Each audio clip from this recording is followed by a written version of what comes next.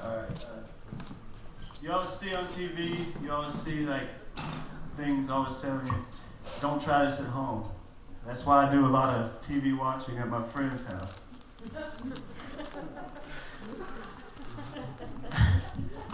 Alright, like recently I've been getting down, sort of depressed a little bit. Things might not be going my way all the time. It's cool because, I don't know, it's alright because like I would never think about offing myself, but I had started smoking cigarettes and not wearing my seatbelt whenever I go out places, so maybe nature will just sort of take its course. I think I got a chuckle out of that.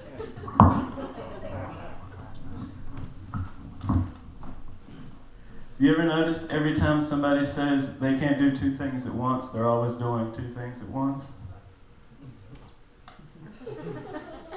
It'll sink in, I promise. Just think about it, like 2 seconds. Alright, like, I hate whenever people call sweatpants joggers, because it makes me feel obligated. And that's the last thing I want to do whenever I'm in sweatpants is run. I think they should call them lounge pants. The old saying is you had to spend money to make money. I found those words to ring very true while at the beach. I bought a piggy bank.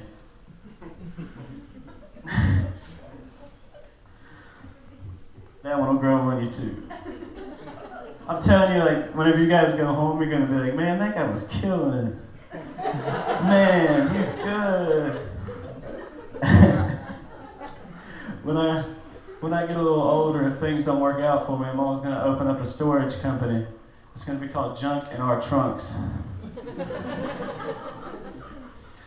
What the fuck do sun-dried tomatoes do at nighttime? Anybody? Alright, I don't know which came first, the chicken or the egg, but man, either way, they're delicious.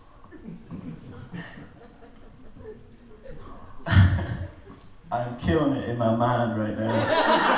I'm like so good, so sick. It's always romantic whenever you're gonna eat by candlelight, except if the power's out.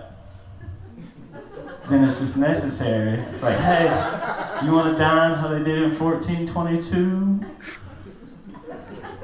Alright, it's cool. We'll in the dark. A good way to tell a lot about a person is just go up to just some random person and be like, you're argumentative. And if you get a response, I'm not argumentative, boom, you know something.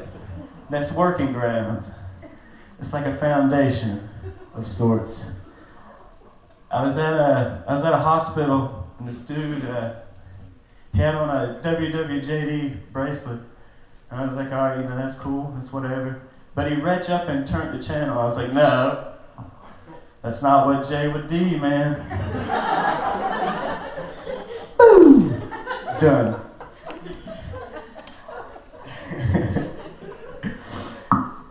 Next time I go to the beach, I've always wanted to do this, but I've always been sort of weirded out about it and never really thought to do it. Next time I'm definitely going to. I'm going to put a message in a bottle, and I'm going to wait until they're all there looking at it, and somebody's like, hey, I just found a message in a bottle. Like, open it up, see what the message is. And it's going to say, this is littering. Please recycle.